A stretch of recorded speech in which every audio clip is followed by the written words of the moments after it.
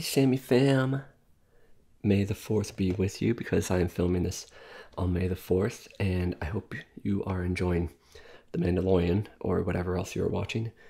And now me, as I make something not Star Wars inspired, but just tasty inspired. I don't even know why I brought that up, but we have these delicious, look at them, look at them, look at them, look at them, lightly toasted everything bagels. I went down to the local bagel shop this morning. God bless NYC. Best bagels in the world. Got myself these everything bagels. They smell amazing, and we're gonna make some breakfast bagel Korean burger things going on here. We're gonna start with these, and they're like extra huge. I wonder if they just have extra dough since they're making less. I was kind of sad. I was like the only customer in there. But they seem to be doing a lot more deliveries. They're kind of on a college campus, so, and college is no longer in session. But I'm starting here. This is just a like chive cream cheese, which we are gonna adhere liberally because I like it. Because I like onions. Both sides now. In fact, here it is. Whoop. That's a little bit. I love an onion cream cheese. I love a lox cream cheese. You know, have you ever had a beet cream cheese where it's red? That's delicious. Speaking of red breakfast, one time I had I had an egg that had been poached in red wine. That was to die for and beautiful looking. Now on our base here, we are going to start stacking up a lot of flavors. And we are taking our cue from Guy here and going to Flavor Town. So a little bit of kimchi, that's going to give us that stink, that pink stink, since it is kind of pink. Well, more red, but that doesn't rhyme, that's not as fun. Little pink, crunchy stink, fermented, ooh, spicy goodness. Oh, it's a hot. But also good. Gotta love the kimchi. And then to keep up with our kind of base of tangy, spicy flavors, I got some thinly sliced red onions in a baggie because they were left over from salad. And that's already looking amazing. Now we're gonna hit it with our beef patty here. Just beef burger patty with everything bagel seasoning on it. Continuing the breakfast trend. That's some goodness. That is some goodness right there. And get some bacon on top. And now we're going 3 meats with this. 3 meats, 4 proteins. Next up is pastrami lox. Because you know this is Brooklyn style. Brooklyn meets Seoul. Get out here, pastrami lox. Oh my god, that's huge. Get the pastrami lox on here.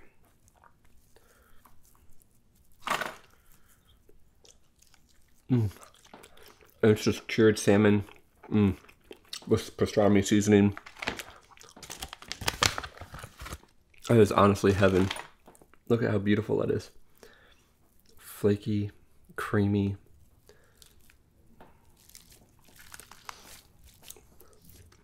That's going to give us a ton of delicious flavor. Now on top of this, I'm just going to drizzle a little bit of this tzatziki sauce I have. Because why not mix a little bit of grease in here?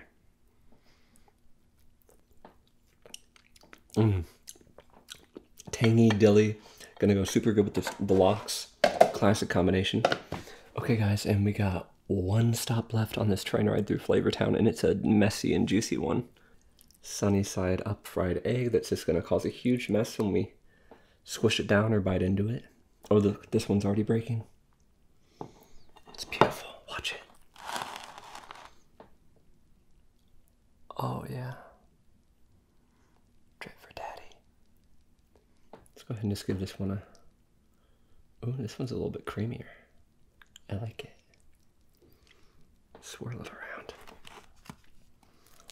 Oh, shit.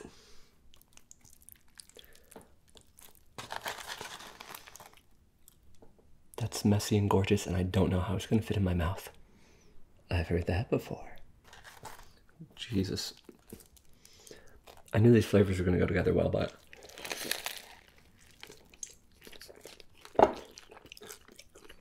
I didn't think about the size.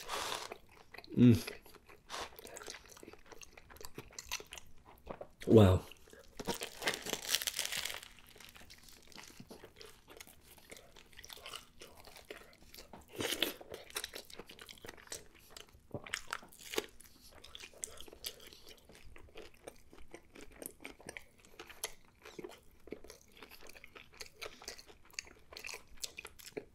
The fatty creaminess of that yolk. The way that balances with the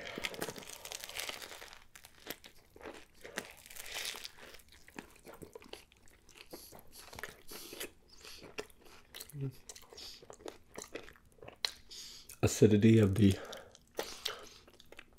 onions and the kimchi.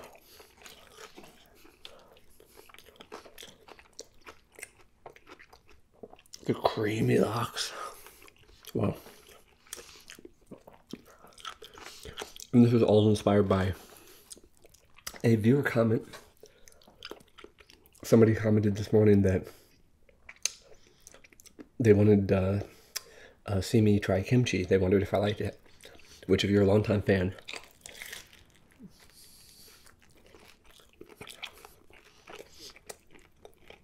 you know I love kimchi. We've done kimchi pizza recently.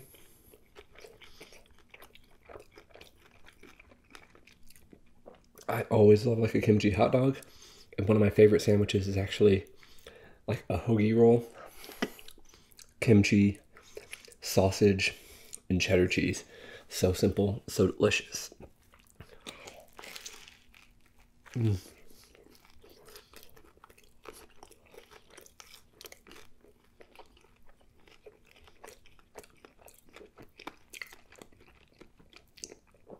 This is taking the cake. It's one of my favorite burgers.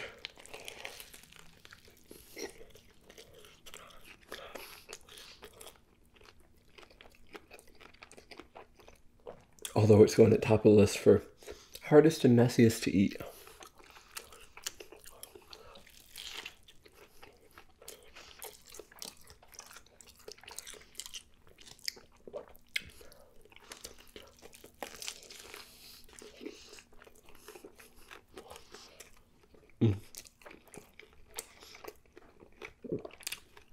I was so nervous this morning when I went down to the bagel place because I hadn't walked down there for a while. So I didn't know if they were still like trying to stay open.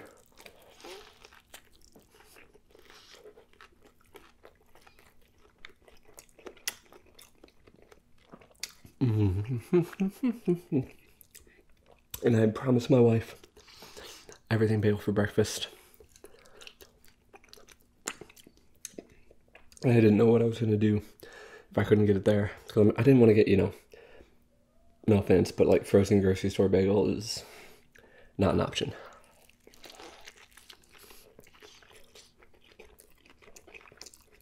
Once you like lived in Brooklyn and got used to the fresh bagel made that morning, oh, there's no going back. But thank you so much, essential bagel workers. And they haven't even jacked up their prices. These bagels are so big and so amazing. And I bought 4, and I think it was like $4.75 or something. They charge like $1.15 per bagel, something like that.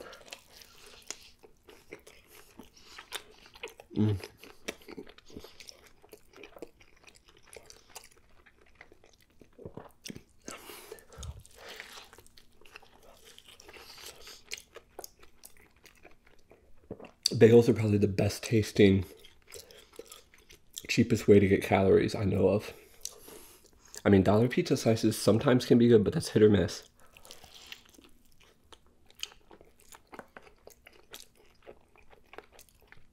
I did recently find out that, you know, the little sleeve of chocolate, like donut gems, as they're called. Those usually have 500 calories. And at one bodega near me, they only cost 75 cents. That's the cheapest way to get 500 calories. But they're only okay every once in a while. And then you're kind of sick of them.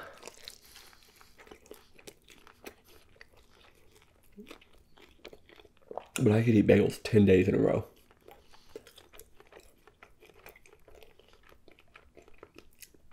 Especially since you can get different flavors.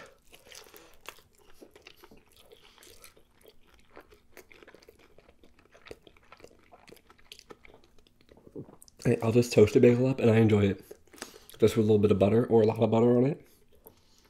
I love a garlic bagel. I love an onion bagel. I love an everything bagel. I love a salt bagel if it's not too salty. And if it is, I just scrape some of the salt off and then I love it. I love lox on a bagel.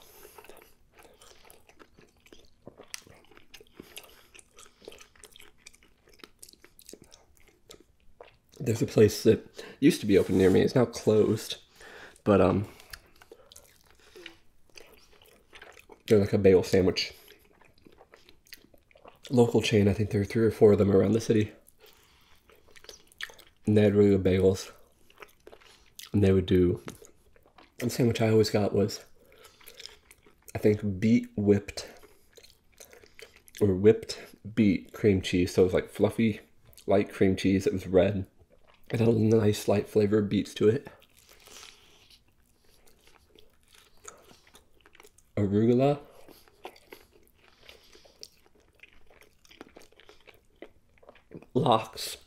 Lox, and then like a portion of omelet, you know, like fluffy egg. It was so good. And just beautiful, because think of all the different colors you have there. You have the purple red beet, the green arugula, the white and yellow egg, the reddish lox. Man, that was a heaven sandwich. This is a heaven sandwich too. That one was a bit more edible though. And at what, like only like $13? Only $13 or something. I think it used to be 11 and they raised the price. That's okay. I understand. A bit more affordable than what this would cost in a restaurant. God, I don't know. What would you charge for this? You have to charge like 20 something to make it economical.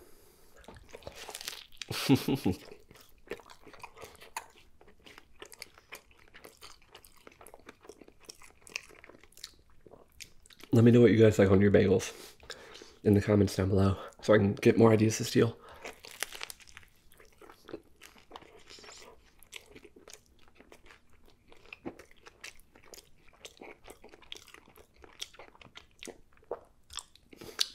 Actually, this is, you know, this is going a lot. This is trying very hard. I'm trying to impress you guys and impress my own taste palette. Taste palette? Taste buds. It does taste very good. But I love me some ghetto breakfast sandwiches, you know, classic bacon, egg, and cheese.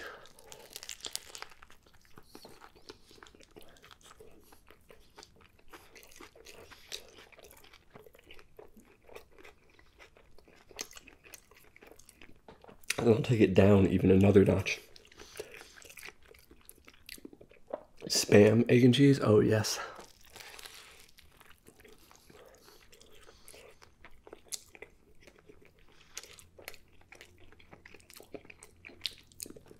Oh, that's basically what they do in New Jersey. What do they call it? A Taylor roll, where what Taylor is like a canned ham product, and you have that and egg and cheese on like a roll. I think traditionally. I think there's some dispute over what you call it though. So sorry to people from different parts of New Jersey who call it different things. It's just a sandwich.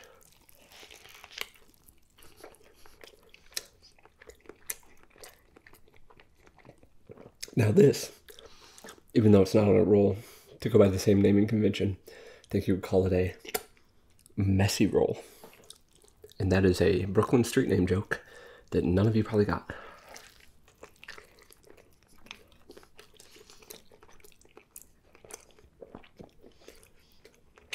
I should start a restaurant on Messy Roll Street in a dream world where that would actually be a good idea.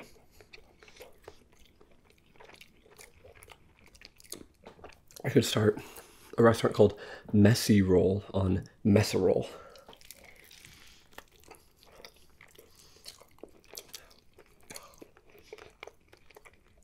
And every sandwich would be difficult to eat. And instead of napkins, we would have like bath cloths, you know, like little square washcloths that after every meal would get laundered. So we'd have a bunch of them, so people always had fresh ones to be more environmentally friendly.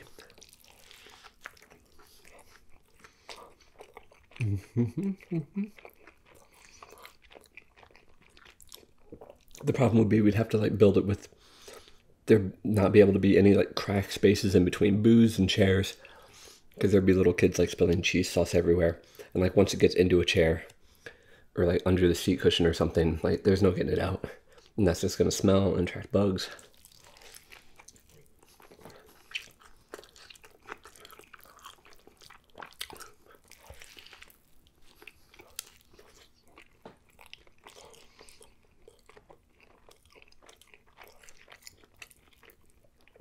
But this is an idea that can never happen. As the restaurant industry, rest in peace. You will be missed. And even when things come back, I don't think significant investment will be directed in that direction, as it's too risky.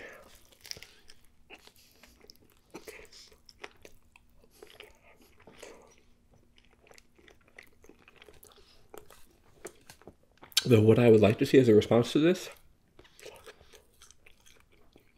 is an increase in upscale food trucks.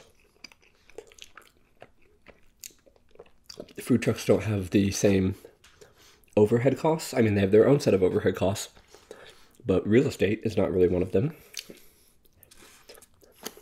And there's no paying for a space you can't use during a time like right now.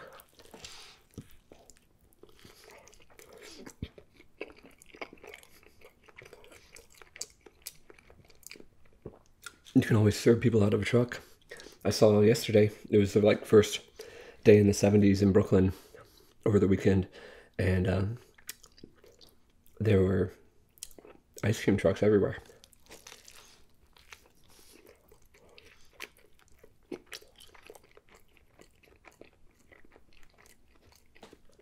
And that's great. I like the cheap chemically taste of a Mr. Softy milkshake. There's something pleasant about that somehow. But I could do with more like spaghetti trucks, fettuccine trucks. I mean, LA's got lots of taco trucks. We have some too as well, but they aren't driving around my neighborhood playing Mexican music, so I come running down the stairs to go get some. I would though.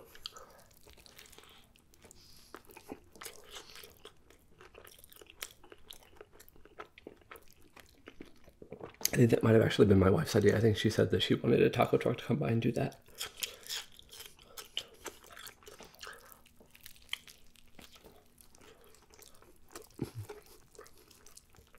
Korean truck.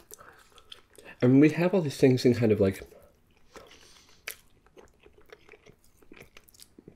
food trucks that go park places, food trucks or food trailers, you know, that are pulled around by minivans and set up in like office districts.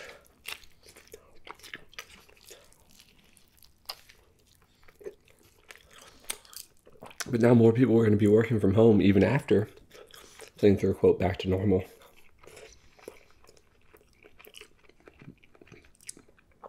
And those food outlets are going to have to adapt. And by adapt, I mean come to my neighborhood and give me pork buns.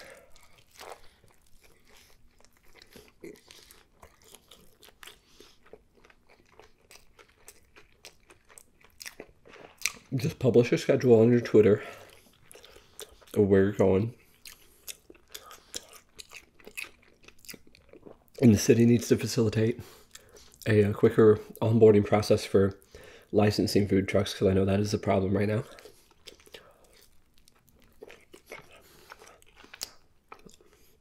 And determining where they are allowed to park.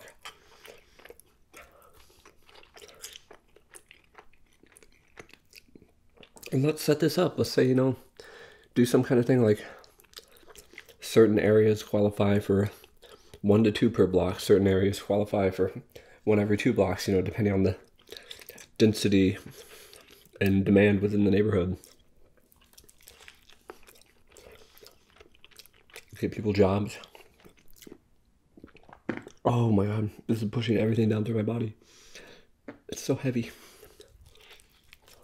And get me more interesting food without there having to be significant investment in real estate and restaurant build out.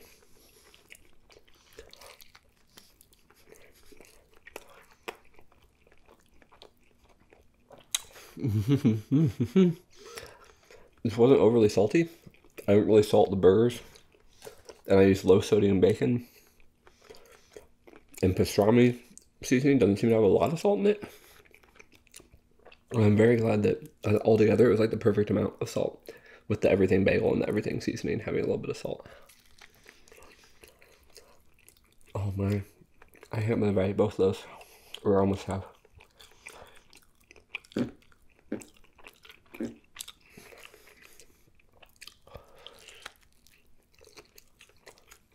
I need to go sleep.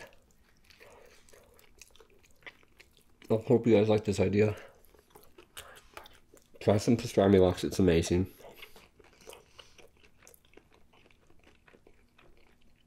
Put some kimchi on your burger, then put your burger on a everything bagel, then add lox, then bacon and egg. Oh my god. Go all out. Let me know you're all out. Bagel breakfast ideas. Ooh. Or dinner ideas for lunch ideas. I'm too sleepy to talk now. Goodbye guys. I love you.